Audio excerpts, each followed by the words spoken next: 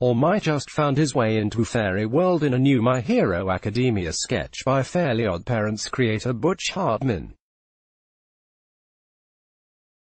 Hartman worked on millennials' most beloved cartoons, including Dexter's Laboratory, Johnny Bravo, Cow.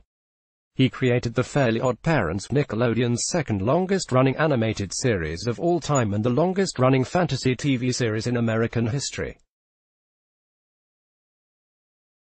On Wednesday, Hartman showed some love for other media when he posted an ink drawing of All Might, grinning off the page. All Might. He drew the character in black and white, with dark shadows showing where the light hit his costume and fine detail around the unthinkable muscles. Hartman's drawing shared a few trademark similarities with his own works of art. For one thing, the boxy, almost geometric chin looks something like his own character's. We know for a fact that Hartman values a strong jaw on his heroes, as he is after all the creator of his own superhero universe, starting with the Crimson Chin. Hartman's All Might is also almost satirically muscular. If it is possible, he drew the hero with even larger legs than Kohei Horikoshi does, making him look a little like the Fairly OddParents' own Jorgen von Strangle. Fans loved seeing the veteran animator take on something different.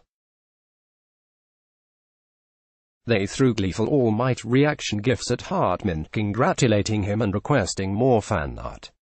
pic.twitter.com/n733los, DS999, @Virgil_Spada23, August 29, 2018. Hartman has sketched other intellectual properties on social media recently. Just last month, he posted a fully colored take on Deadpool vs. Ember from Danny Phantom.